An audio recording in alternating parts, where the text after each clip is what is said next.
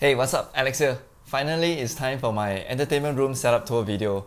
After getting hold of my PlayStation 5 about 4 months ago, I've been planning and working to convert my spare HDB common room into like a gaming entertainment room. I mean, since I have no other plans for this room, why not? So what I intend to do in this room is of course gaming. Then I think it's also nice that together with my other half, we can have some serious movie time in a nice and dark room. Then the next EPL season is also going to start soon, so I also plan to watch those football matches here. Basically, I want to spend lesser time in my study room, which I did a tour video for that a couple of weeks ago, and kind of fully utilize the space I have in this house. Let's start off with the TV first, the most expensive item in this room.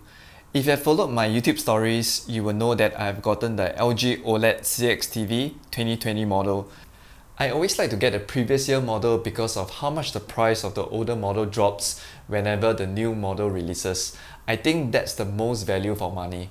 For me, it's always going to be either the LG OLED or the latest Samsung Mini LED technology. Generally, you will choose a QLED for better brightness, especially in the living room. For this room, since I can make it almost blackout, I decide to go with the OLED. I don't really care or follow the guidelines for the viewing distance to the size of the TV. For me, I just want the immersive feeling, and this 65-inch does an absolutely good job. I mean, I wouldn't even mind the 77-inch if I have the budget.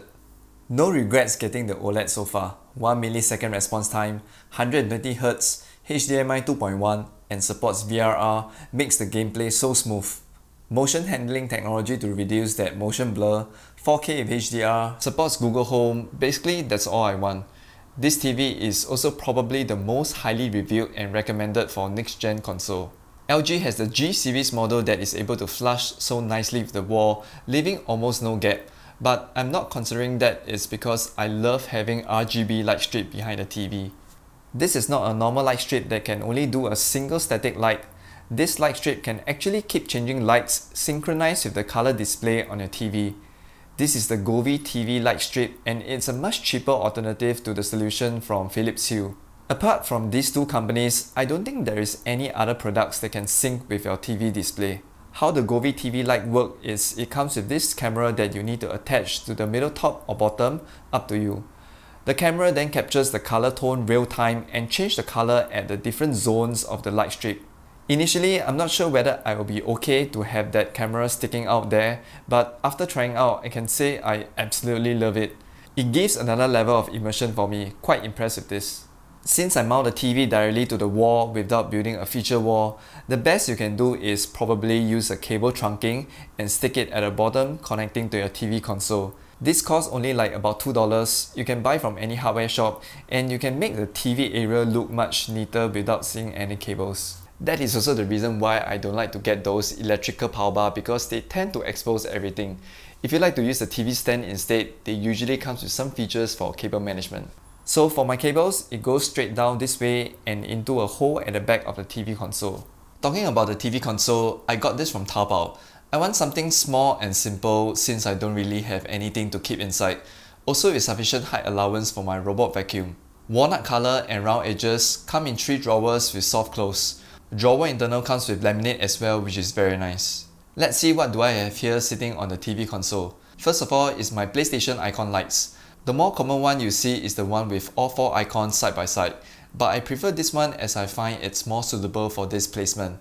I will switch it on whenever I'm gaming, and it really looks good setting that gaming mood to the room. Then to the left is the PlayStation 5 itself. PlayStation is actually the only console I'm interested with over these years. Xbox, Nintendo Switch or those VR games are just not for me. I will also probably stop PC gaming as well and move to pure console gaming because playing games on such a big OLED TV is just so good, really enjoying that. The PS5 is still out of stock on the waiting list if you are trying to buy one, so I'm actually quite lucky to get my hands on one pretty early. I choose to put the PS5 flat this way instead of standing is because I want to try and hide the power sockets here. Then beside is my charging dock for the controllers. I got this from Taobao as well, clean and sleek design. Over here I have my favorite Final Fantasy Dragoon figurine.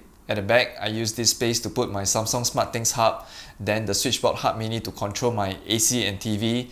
Lastly, also my Wi-Fi mesh satellite node here that provides wired connection to all the devices here, my TV, PS5 and SmartThings hub. Alright, now let's move to the right and cover the other side of the room.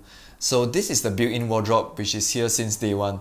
I did not want to tear this down because I want to keep this room flexible if I want to turn this into a bedroom in the future.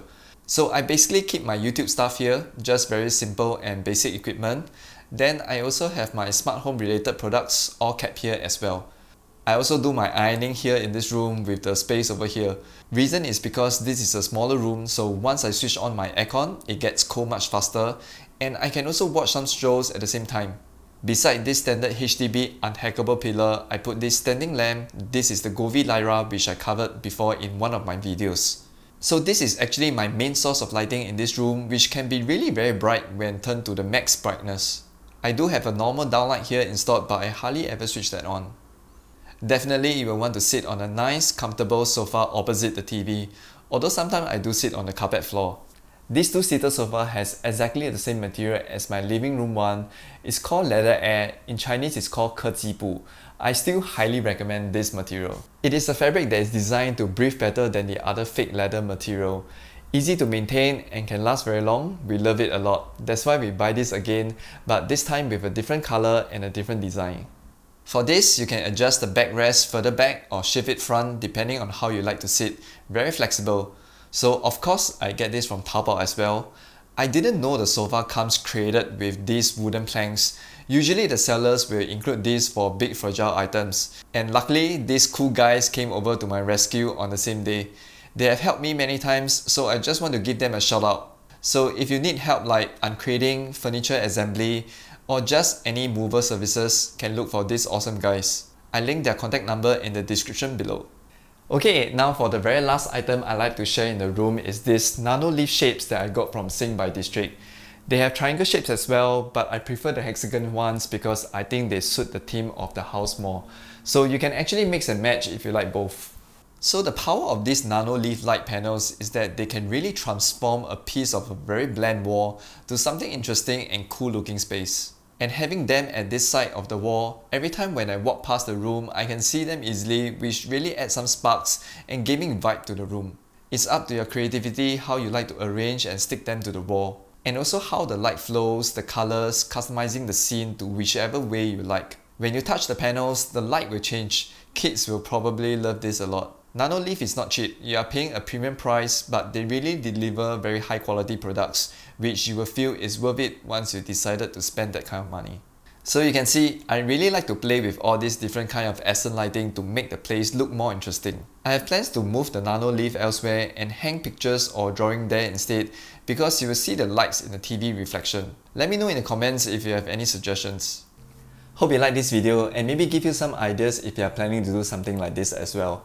I'll put the links for all the items mentioned in the description down below if you'd like to check them out. That's all from me. See you in the next one.